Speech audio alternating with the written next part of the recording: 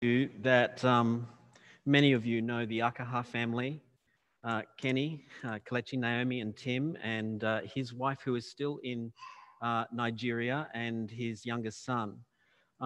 As you heard those words, acknowledge that this family, who is kind of split up at the moment, still has part of their family in Nigeria, and it's a great burden for them all the time. And they have a great burden for their home country of Nigeria. So many of you know them. They're online today. I saw Kenny as one of the connections on Zoom. So it's good to see you, brother, and the family.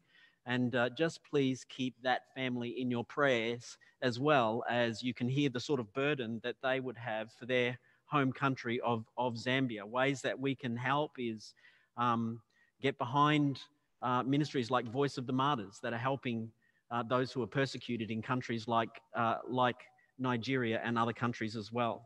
Open your Bibles to Jeremiah 29. We are going to pray, and then as soon as we pray, we will have a look at this incredible text. Lord, we just do pray. We pray for Kenny and his family, and we just ask, Lord, that you would bless them and give them your peace as they consider what is happening to their home country. And Lord, we just pray that you would just keep them in your constant peace and comfort, knowing that you are in control. Lord, we pray that today, as we look at this text, that you would open our hearts and our ears and our eyes to your truth as we consider living an exilic life as we live as Christians in this world. And we ask, Lord, that we would give glory to Christ in all that we see and say and do that we find in your text of your word. We ask this in your name. Amen.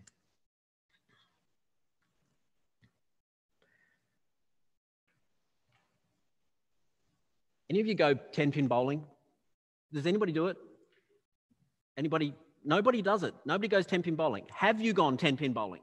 Yes, okay. There's a few now. Yeah, okay. And if you go bowling, so it's just bowling, all right? You know it as bowling. If I say bowling in Australia, people think it's like that lawn bowls. You know the British lawn bowls?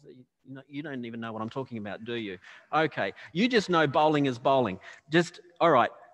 Start over. Anybody go bowling? Right, yes, heaps of people. I don't go often. When I do like it. I do enjoy it. The experience of bowling is fun, except for a couple of experiences. That's putting your fingers into the hands of those balls and putting your feet into shoes that 1,000 fingers and feet have gone into before you, right? It's not very COVID-friendly bowling, is it? But no, apart from that, I love kind of sliding down those wood panel floors and flinging a ball with all my might into crushing 10 pins into oblivion at the end. That's if my ball gets there. Because often when you bowl, when I bowl, maybe not so much you, with bowling, there's this narrow straight lane that goes all the way down to the pins. And on either side of that lane, if your ball goes that way, it inclines that way, it can go to the edge and it can fall off into this very demoralizing thing called the gutter. Right? There's a gutter on either side. You know what I'm talking about, don't you? Yes. It's demoralizing. Just the very fact that it's called a gutter, it kind of makes the description for you. You know, if somebody says, how was your bowling tonight? Well, it was in the gutter, right? It just tells people you're not very good. That's where your ball ends up. And so often I feel demoralized about my ball going into this gutter. And then there's this 4-year-old kid in the next lane to me. And this kid gets to bowl his ball. But instead of, like mine, going into the gutter, he gets these little guardrails that come over. Have you seen what I'm talking about? Those little guardrails that come over, and he gets to bounce his ball off the guardrails all the way down and get a strike while mine's in the gutter. It's not fair. Get a little bit jealous of that 4-year-old kid. I want to go bowl in his lane. Sometimes you need guardrails. Sometimes I, in life, and you, living in the pressures of exile as Christians, not in a home that is really the home that is our own, which is with Christ and in eternity with Christ. Often we need guardrails to keep us on the lane. We need to be helped We've been discussing this idea of exile, Christians living in this world, as we really do live as exiles in a home that is not our own. We do live, if you are in Christ, you are an exile in a home that is not your own, because our home is with Christ and with Christ for all of eternity. Some of you have said, yeah, okay, I get that we are exiles in this country, and actually it is now that we're starting to feel a little bit more and more like exiles, aren't we, as we see, pressures from our society, increases in a moral revolution that is not God's morality, abortion and other areas that are increasing. So as we look, we see that there are enticements, there are things that can force us, pressure us towards the gutter on either side of life in this world. Sometimes it's just our own hearts. Our own hearts often want to seek the things in this world and distract us from our real home. Sometimes we are just tempted by the external things around us in society, the sinful culture in which we live in, and we are tempted by it. And it's not only the temptations towards sin from us and the external temptations, but it's also the fact that we are facing a worldview that is different to our worldview in our culture. We have a morality and a concept of truth that is so opposite to the morality and concept of truth in our culture. We have a different, completely different purpose in our life to our culture. And because of that, it also seems to be an increasing antagonism in our culture and in the world as a whole toward the narrow message of Christ and his biblical truth. So many Christians, as you heard from Roger this morning about Nigeria, but we could have mentioned many different countries last week, India. So many Christians around the world are already coming under a more intense type of persecution where they are even facing death. Now, some of us are wondering, what is going to happen in our society? What will happen? Will persecution towards Christians increase? And how is that going to be seen? And we're waiting to see how that is. And part of this series is not being scared about that, but it's being preparing our hearts to live truly as exiles in this world, as every Christian is. And so we want to live for Christ. And so here is the question this morning: how do Christians persevere in our faith as exiles living in a world opposed to Christ? How do we stay on track in Babylon? Because this whole world is Babylon. Well, sometimes you need guardrails. Sometimes you need guardrails to keep you going the right way down the lane as you travel towards home, our inheritance, our eternal inheritance in Christ. And so this morning we're going to look at those guardrails in Jeremiah chapter 29. And this is a letter, at least a large part of it is a letter that Jeremiah is sending from Jerusalem, where he is, to exiles in Babylon. Let me give you a quick recap of last week. Last week we learned where God was instructing the exiles about how they should face life as exiles in Babylon from this letter from Jeremiah. And they should face being there.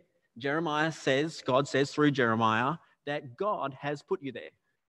I have sent you there, God says. So this is under the sovereignty of God. Everything, including their exile, including everything that they are going through, is in God's control. And that's what we love to hear. If we're going through a bad time, you don't want to hear that God's not in control, do you? God is in control. And then secondly, they should face being in exile. In exile, he says, live for the welfare of the city. And that city is Babylon. That they should increase in number in that place and carry out God's mission for the nations, even as those under his judgment. God is chastising his children, putting them in exile, but even while they are there, in that way, they are to live for God according to his mission for them, that it was there all along, to go out and be a light for the nations. And now they are to be a light living among the most powerful and dangerous city in the world. And God has put them there for the good of that city. But God has also put them there for their own good. God was utilizing their difficulty in exile to turn them back to him. They were a disobedient people.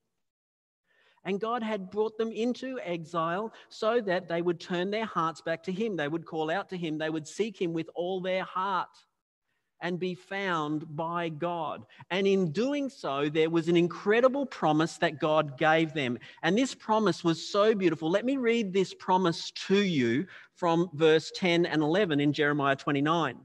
Thus says the Lord God, when 70 years are completed for Babylon, I will visit you, and I will fulfill to you my promise and bring you back to this place. After about a generation of them seeking God, turning to him, doing what he's asked them to do, God will bring them back into his inheritance. Verse 11, for I know the plans I have for you,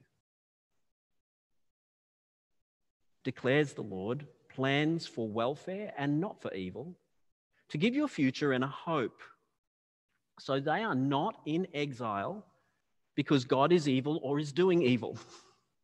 They are in exile because God is good. Sometimes we think, why am I in this place? Why am I where I am? And we question the goodness of God, but God has us there. His plans for us are for good, not for evil. And so God has them there for good, all things working out for the good of his children. So these people are to live out 70 years, a whole generation in Babylon, and they are to live and work through that, persevere in that time according to the promise that God has told them. And what is that promise? I'm going to bring you back. Turn to me, seek me with all your heart, call upon me, and I am going to bring you back. There is a promise that you can keep reminding yourselves about for 70 years while you live in this situation that is going to keep you going and persevering in this time as exiles. So we come now to the second half of chapter 29. That was last week. We come now to the second half of chapter 29 today, and I want to put to you that we go in having one of the guardrails on our lane of exilic life already in place. And that guardrail is the promise of God. Whenever we remind ourselves of the promises of God, it helps us to stop straying into the gutter. You know, when we are pressured and we remind ourselves, hang on, God has promised me this. It's something that I can keep living towards. It's something that I'm going to bounce back off. I'm going to remind myself of this promise, and I'm going to bounce back off that guardrail of promise, and I'm going to stay in the lane until I get to the destination. Guardrails are important for us in life, and God puts them in the scriptures. And two guardrails, and we've talked about this before in this church, and I see it very definitely in this text in Jeremiah 29, two guardrails that God puts in place for us to keep us on track are promises on one side of the lane, and on the other side of the lane, there are warnings. Last week, we looked at more about the promises that God has a future and a hope for his people, that he will return them home, that they are to live for that. And that's a beautiful guardrail in our place so that when things are getting tough, we can remind ourselves of the promises of God and they keep us persevering in our faith. But so do warnings. And so this morning when I read the last half of chapter 29, you were thinking, not very encouraging texts, Steve. And I want to put it to you that they are there because it is an encouragement to us. It is an encouragement to us to stay on track, brothers and sisters. It's an encouragement to us not to go astray. It's an encouragement to us to heed the warnings of God so that in the promises and the warnings, we keep on track. And so today I'm going to emphasize the warning. And I want you to hear, by the end of it, as we think about promises and warnings together, I just want you to hear that to faithfully persevere as exiles in this world that sometimes is difficult, we know all the pressures that are there. To faithfully persevere as exiles, we need to keep within the guardrails of God's promises and warnings in Christ. We need to keep within the guardrails of God's promises and warnings in Christ. Now, the first half of 29 was more about those promises, except for two verses. And I want to read those two verses again because we skipped over these two verses last week. And so this week I want to look at these two verses which are a warning to us and then are explained further in verses 15 onwards. And here are the two verses in verse 8 and 9 of Jeremiah 29. For thus says the Lord of hosts, listen to this warning. There was a beautiful promise about bringing you home, but listen to this warning. Thus says the Lord of hosts, the God of Israel, do not let your prophets and your diviners who are among you deceive you. And do not listen to the dreams that they dream, for it is a lie that they are prophesying to you in my name. I did not send them, declares the Lord. So what I firstly want to put to you this morning as we consider this, just heed this statement. As I was meditating on this text this week, and just, whoa, there's a very solemn and important warning for us, and that is, don't follow false teaching that will distract you as exiles from what you most need. Don't follow false teaching that will distract you as exiles from what you most need. Well, the question is, as we hear that Jeremiah in verse 8 and 9 says that there's false teachers and they're saying, false prophets, and they're saying things that he did not send them to say, what is it that they are saying? We want to ask that question. And I think we get an indication of that in the last half of chapter 29, but I also want to put to you, just read through the whole of Jeremiah, read through the whole of the book of Ezekiel, and you will see this come through as a very prominent theme right through in both books.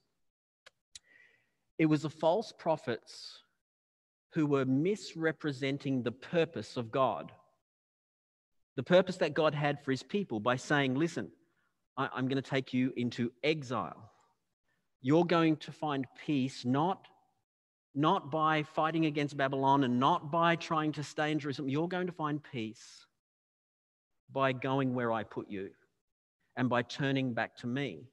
So the false prophets were misrepresenting that purpose of God. They were misrepresenting that, and they were saying you would find peace by not going through exile. The false prophets were saying, you're not going to have to do this. We're going to be in this city, Jerusalem. And they were telling people to rebel against Nebuchadnezzar and Babylon. Whereas Jeremiah and Ezekiel were saying, hey, listen, you need to give in here. You need to submit. And so it's almost as if they're saying something like this. These false prophets are saying, we are God's people. We are Israel. Regardless of whatever state our hearts are in. Listen to that statement, because that's a very, very important statement. Regardless of whatever aspect our hearts are in, whatever state our hearts are in, there is no way that God would ever put us into this situation. That's what those false prophets were saying. See, they're completely rejecting the notion that they could be in exile for 70 years.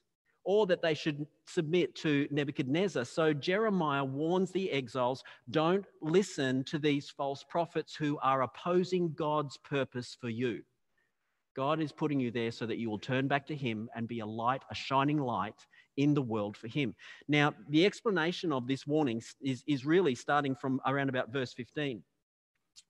And when you start reading in verse 15, you start thinking, wow, this actually sounds pretty good. It doesn't sound bad because it says that they are saying, hey, God has raised up for us prophets in Babylon. This is what the people in exile in Babylon are saying. God has raised up for us prophets in Babylon. And isn't it a good thing that God raises up prophets? Isn't it a good thing that God raises up people who would speak the word of God? The only problem is that they are not speaking the word of God. They are not the prophets that God raised up.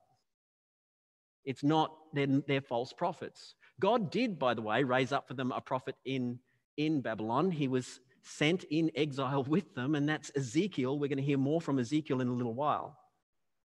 But Ezekiel wasn't saying the same thing as these prophets. Both Ezekiel and Jeremiah were saying, God has put us here for a purpose, to chastise us so that we would call upon him, that we would come back to him, that we would repent and put our faith in him, and that we would be a light to these Gentiles in which we're living.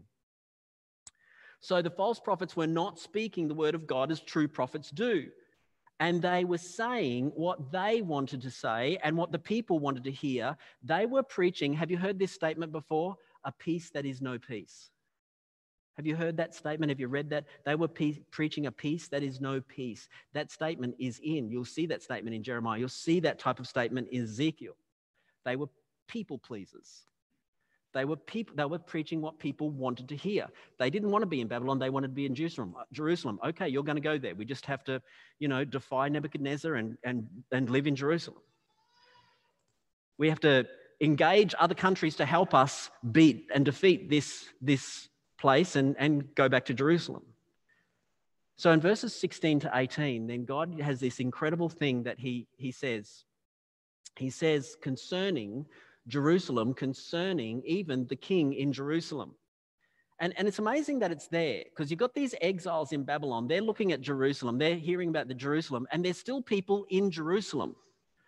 There's still a king. It says concerning the king of David that sits on the throne and concerning all the people in Jerusalem. There's still people in Jerusalem. Just the fact that there are still people in Jerusalem makes them think, hey, they're still there. We're going to go back. We're going to go back because they're still there. There's still people there. But God doesn't give them that hope about Jerusalem. Yes, there's still a king in Jerusalem. Yes, there are still people in Jerusalem. For the most part, most of those people are rebelling against God, not willing to submit to his chastisement and to Nebuchadnezzar. And their continued disobedience, the whole city of Jerusalem, it's going to be ravaged. Look at the description in verse 18. There's going to be sword and famine and pestilence, which there was. I mean, a siege brought out all of that. That all happened.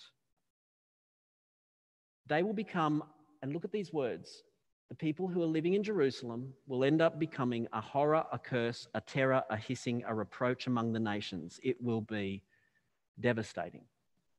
Why? Why? Well, look at verse 19. We get the answer. Because they did not pay attention to my words, declares the Lord. My words that I persistently sent to you by my servants, the prophets, the true prophets, but you would not listen, declares the Lord. They did not listen to God's warnings.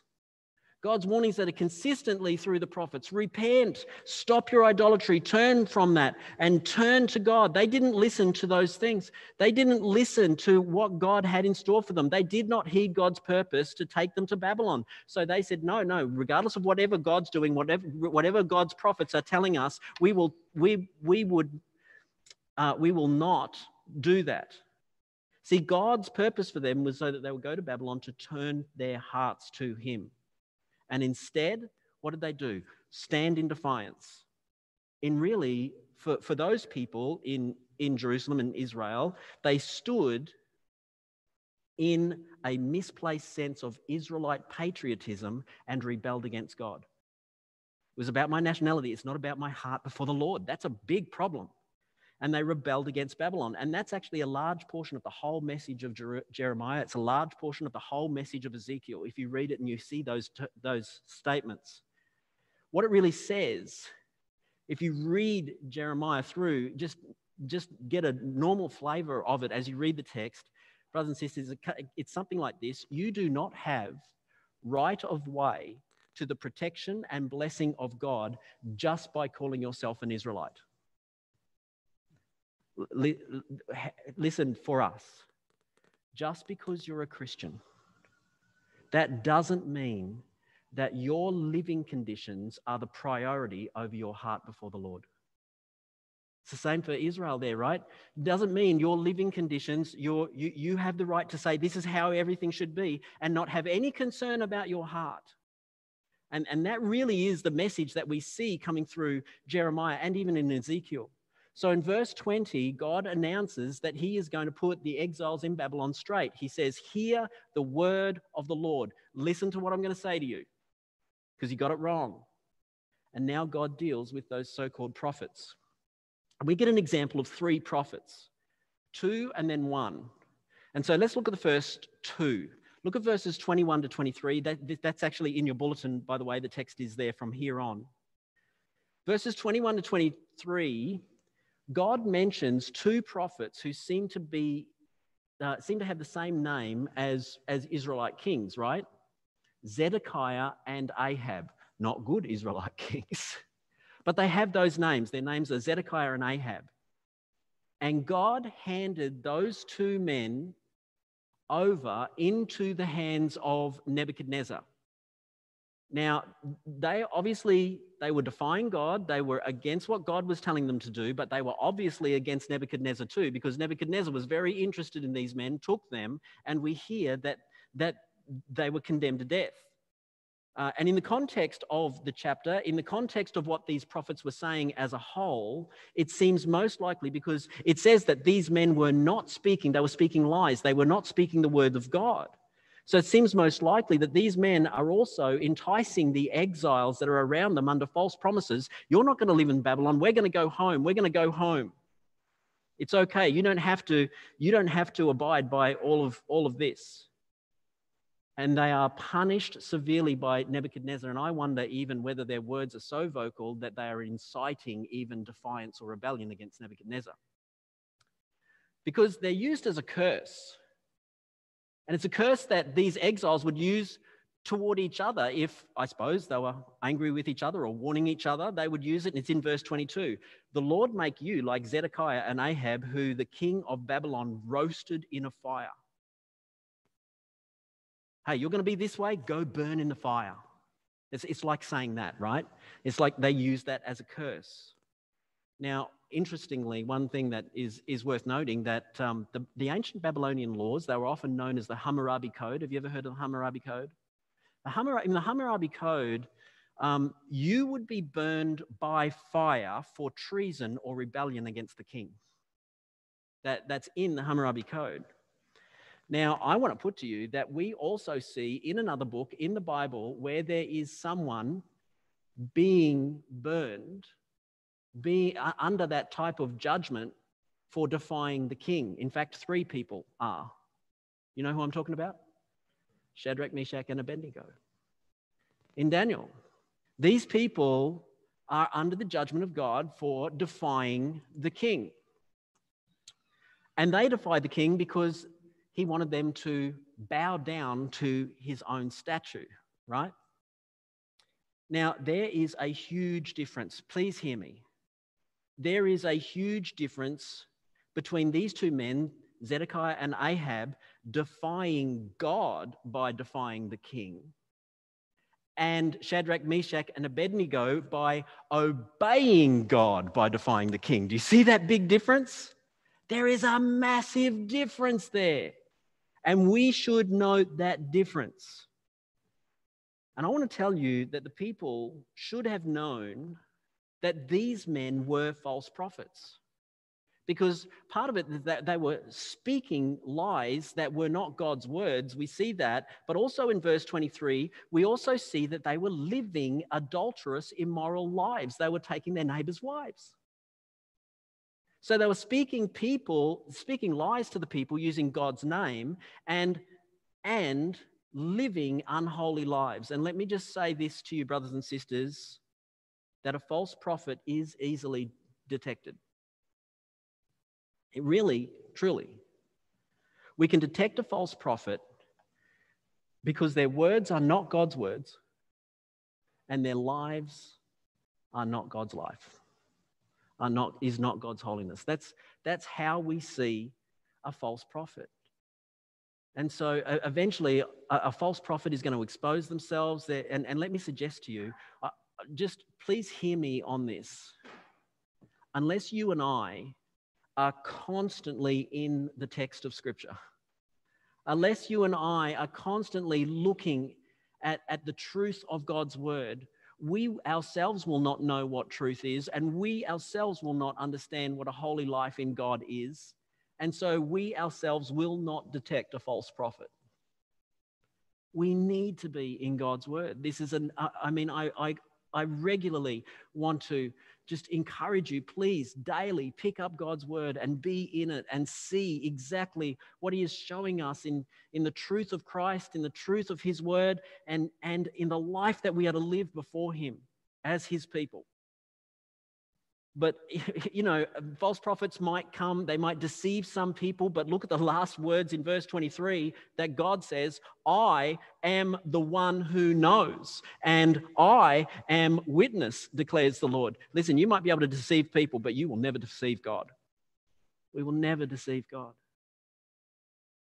I might deceive you as a pastor in front of you, but I can never deceive God who sees me and knows what I'm reading and thinking and doing and preaching.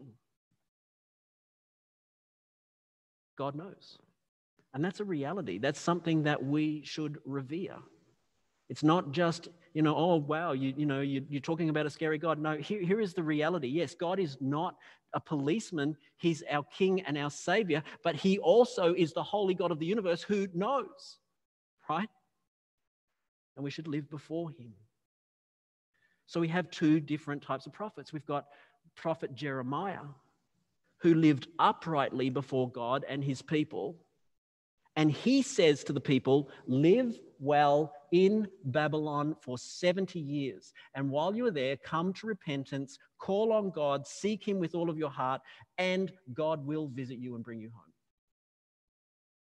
Then you have these immoral false prophets who say, there's still a king and people in Jerusalem. The fact that they're there, we should go there. God wants you to defy Nebuchadnezzar right now and go home.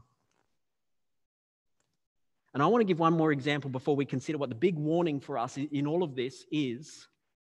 Look at verse 24, where we get the one other example of a false prophet, and that is Shemaiah the Nehelamite. And this guy sent letters from Babylon, from being an exile in Babylon, to the priests, particularly one priest, Zephaniah, in Jerusalem. Now, we know what he was saying, because if you look at verse 28, it tells us that Shemaiah's letters are in response to Jeremiah's statement that the exiles were to turn to God, that they were to live well for him in Babylon for 70 years. And Shemaiah is completely against that. I will not do that. We are Israelites. We should be back in Jerusalem. And so he's among those who want to rebel against Nebuchadnezzar for a speedy return. Now, it seems that Zephaniah may even be a fairly new priest. Maybe he's replaced another priest that was sent into exile. He's replaced a man by the name of Jehoiada.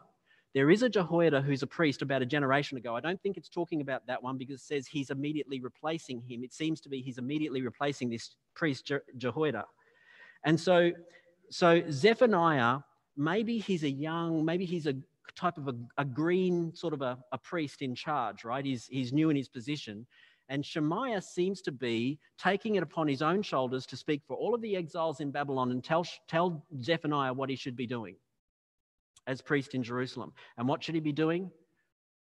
Listen, you need to do something about Jeremiah. You need to shut this man up. How dare he say that we need to live well in Babylon? How dare he say that we need to call upon God with all of our hearts? We just need to be back there in Jerusalem. How dare he give you this hope that you have to wait for 70 years to get? Now that we see everything that's going on, what's the warning for us? What is it for us in this that we need to see? I just want to put this to you for a moment, as clearly as I can, because I think this can be very, very subtle. False prophets will all have one major thing in common, brothers and sisters. Hear this. They will establish your hope outside of your need to recognize your sin, repent, and turn back to the Lord in faith in him being the only way of salvation. They will say that there is a hope without repentance and faith in an atoning sacrifice being made for you. They will say that there is a peace when there can be no peace because there is no reconciliation through repentance and faith with the God of the universe. That's what they will do. They will seek for you a hope that bypasses you having to deal with the fact that you have a sinful heart before the God of the universe and are subject to his eternal punishment, which is righteous and good for us, that we all deserve in an eternal hell. They will not preach those very truthful doctrines that are in the scriptures that we need to look at our heart and before God see who we are and seek his salvation through repentance and faith. They won't preach the gospel. It'll be a false gospel. And how do I know that really this is the crux of what is happening here? Let me tell you, Jeremiah was continually lamenting over the people of Israel, over what the false prophets were saying to them, over what was happening with them. And look, just listen to one of the lamentations of of one of the laments of Jeremiah. Jeremiah 2:14, as he's lamenting over what these false prophets are doing in Israel, particularly for the exiles. He says this, your prophets, Lamentation 2:14, your prophets have seen for you false and deceptive visions. Now, that's exactly what he says in Jeremiah 29:8 and 9, by the way. That same thing. Watch out. Don't fall into this. Why? Listen to what he says. They have not exposed your iniquity to restore your fortunes. They have not said the way to come back to all of the blessings and inheritance of God is through repentance of your sin and faith in him. It is not just through you doing something to be able to get back. Without that, that is the only way back into God's inheritance. Through repentance of sin, through knowing your sin, through knowing the devastation of our sin before the all-holy God. But they have seen for you oracles that are false and misleading. So Jeremiah laments. Go read Lamentations 2. You'll cry with him. It's not just Jeremiah, it's Ezekiel too. Ezekiel makes these statements. I want to give you an example from Ezekiel. He's right there with the exiles in Babylon. He's right there with them. And he's pleading for them to heed God's purpose for them, to use this time to repent, to call upon the Lord. And just listen to Ezekiel's plea. It's from Ezekiel chapter 33, verse 25 and 26. Listen to these verses. Ezekiel says to them, therefore, God says through Ezekiel, therefore say to them, thus says the Lord God, you eat flesh with the blood. That's something that they ought not to be doing as Israelites. They should not have done that. That was against God. You eat flesh with the blood. You lift up your eyes to idols and shed blood. Shall you then possess the land? Do you think you can come back to the land with unrepentant sin? Verse 26, you rely on the sword, you commit abominations, and each of you defiles his neighbor's wife. Shall you then possess the land? Here's what Ezekiel's saying. God will not, N-O-T-E-V-E-R,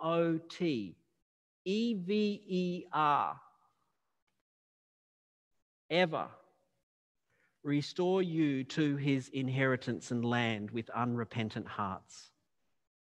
You get kicked out of the land with unrepentant hearts. That's the teaching of Scripture. That's the whole teaching of the Old Testament text. You get kicked out of the promised land with unrepentant hearts. Ezekiel knows that there is no promise in Scripture whereby anybody can ever come into or be restored to God's inheritance in the promised land with unrepentant, faithless hearts. It will not happen. It's not a thing.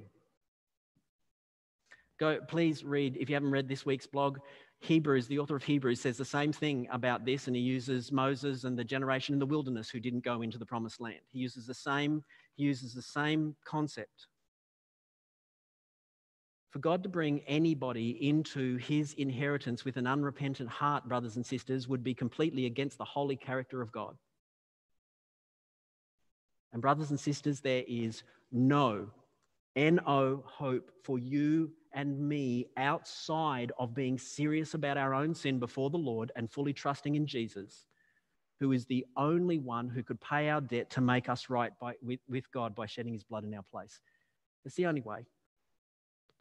See, there are so many subtleties all around us today. There are so many subtleties from people who are claiming to be God's so-called prophets and putting our hope in situations that have nothing to do with acknowledging our sin and calling upon God's name for salvation. Oh, come to Jesus and you know what? You'll feel good. You'll be a better person. You'll do lots of community service. That'll be good. Come to Jesus.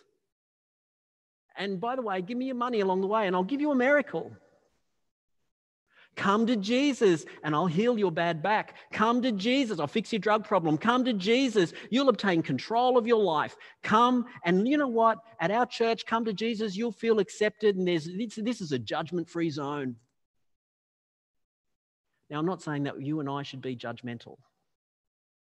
Okay? Not that critical attitude. We want everybody to come. We want to share the love and the hope of Christ with everybody. But we also want to call sin a sin. And if that means somebody calls us judgmental, then so be it. So be it. You see, your Messiah is not a therapeutic Messiah. We do not have a political Jesus. We do not have a health and wealth Jesus. We do not have a judgment-free zone Jesus. We do not have a feel better about yourself Jesus. None of those require you to face your sin and to seek redemption through your only Savior, Jesus. None of them will enable you to enter the inheritance without your debt being paid for you by one who is sinless on your behalf. None of it. Don't allow false teaching to distract exiles from what they need most. I mean, those are all messages that focus the church away from the preaching that keeps us on track. What if you and I were in the church in Nigeria today and we were facing horrible persecution from Islam? And of course, you know, we're going to come together, we're going to talk to each other about how do we, you know, do the best we can to protect ourselves? How do we meet in as a safe environment as we can possibly meet? Of course, we're going to have those conversations, aren't we? And I hope that, and we need to pray for them in wisdom in all of that. But you know what? What is going to keep us living in the true hope and security in this life, no matter what happens? It's the preaching of the cross. For the forgiveness of our sins, the reconciliation with God. And so we must have tunnel vision in our church to continue preaching Christ crucified. That's the only way that we stay on track. That's the only way that really happens. You see, we need to keep with God's redemptive plan, purpose, and promise for our life, and for others to come on that lane with us. That's the lane we're on. And our hope is built not on rebellion against the city, not on the worldly circumstances that we're in. It's not on fighting for a false utopia. Don't let your ball end up in that gutter. Your hope is only built in the lane of God's redemption for us in Christ. That's it. So lastly, God's exiles will heed, because this is a warning, and I believe this warning is there because those who are truly his exiles, who are truly his, will heed God's warning and seek to live well in Babylon. Look at verse 29, Jeremiah 29:29. This letter gets to Zephaniah and the other priests, but what does Zephaniah do? Look at what he does. Zephaniah the priest read this letter in the hearing of Jeremiah the prophet. Zephaniah knew that Jeremiah's message from God was different to Shemaiah's. So what does he do? He takes Shemaiah's letter, he goes over to Zephaniah and he reads it, because this is in direct opposition to everything that I'm hearing from you, God's prophet. And Zephaniah, I believe, here heeded God's warning not to listen to false prophets. And he's still in Jerusalem. So he took this letter directly to Jeremiah, read it to him, and then through Jeremiah, God responded to all of the exiles in Babylon. Look at verse 31. Send to all the exiles. He didn't just send it back to Shemaiah, he sent it back to everybody. This man's a false preacher in your midst. You all need to be aware. So he sends it back to all the exiles, saying, "Thus says the Lord concerning Shemaiah of Nehelam, because Shemaiah had prophesied to you when I did not send him and made you trust in a lie." And then God says that Shemaiah and his descendants would be wiped out and they would not see the fulfillment of God's promise to return his people. Why? Because God's people only return to the promised land with repentant hearts. Are you hearing that message? Are you hearing that message? if we are unwilling to repent and seek God with all of our heart, if we just want better cultural circumstances, if we just want better geopolitical circumstances, if we just want better health circumstances or whatever else, then let me tell you, you will not see the promised land. Salvation is in our sin being covered by the cross of Christ and us putting our faith in him. Turning from sin and putting our faith in him. The very fact, though, that 70 years later, exiles did return from Babylon, what does that tell you? It tells you that people did seek God in exile, that they did turn to God, that they did come to him and call upon God, and God was found by them. And the people of Israel did, in fact, live toward the promise of God, heeding the warning of God, and returned. Now, they didn't return in a perfect circumstance. They're still sinners. Read Nehemiah and Ezra, the books of the return, and you'll see that they were still sinners. But they did return, having repented of their sin and putting their faith in God. So as you and I live as exiles in our present Babylon, the world, America, Ohio, Cincinnati, whatever suburb you live in, and Hyde Park right here, we live as people who are not in our true home. But we are longing for Jesus to return to fulfill his promise to take us to our eternal inheritance, aren't we? We're looking forward to that. And I want to put to you that we stay on course within the guardrails of promises and warnings. What happens? What happens if antagonism against Jesus rises to the degree that you and I, even in this country, could face imprisonment for calling sin a sin? You know, like homosexuality or transgender or abortion, euthanasia, eugenics, all of those things. That you and I could be in that situation. And we're under the pressure because you do that, you help somebody with that, you could be ending up in jail. But what helps us to bounce off the guardrails instead of going into the gutter and making ruin of our life of faith? What helps us? Promises and warnings. The warning helps us. Matthew 10:33. When we don't want to deny Jesus or his truth, we remind ourselves, you know what? Whoever denies me before men, I also will deny before my Father who is in heaven. And then you go bang off that guardrail. Yeah, that's true. I don't want to be there. But then the ball comes over, but you know what? I want to work towards hope. I need something to keep me going in hope. And then there's another guardrail. Boom, off this guardrail. Matthew 10:32. So everyone who acknowledges me before men, I also will acknowledge before my Father who is in heaven. Oh yeah, Jesus is going to acknowledge me. He is never going to forsake me. I can trust in the Lord. I do not deny him, and I make sure that I live for him because he will never deny me. Warning, promise. It keeps me on the lane. Doesn't it? Keeps me on the lane. So let me finish by giving you one beautiful passage with both promises and warnings. So today you can be encouraged as exiles in this world to keep on your lane, to persevere, no matter what. Hebrews 10:35-39. Just listen to these words. Therefore, do not throw away your confidence, which has great reward. Do you believe that? Do not throw away your confidence, which has great reward, for you have need of endurance, so that when you have done the will of God, you may receive what is promised. Guardrail. For yet a little while, and the coming one will come and will not delay. Promise. Bounce. My righteous one will live by faith.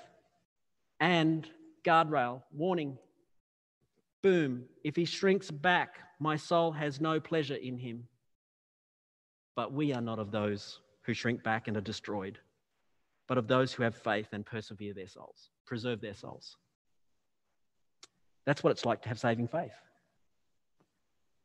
To persevere in exile, because brothers and sisters, saving faith is persevering faith.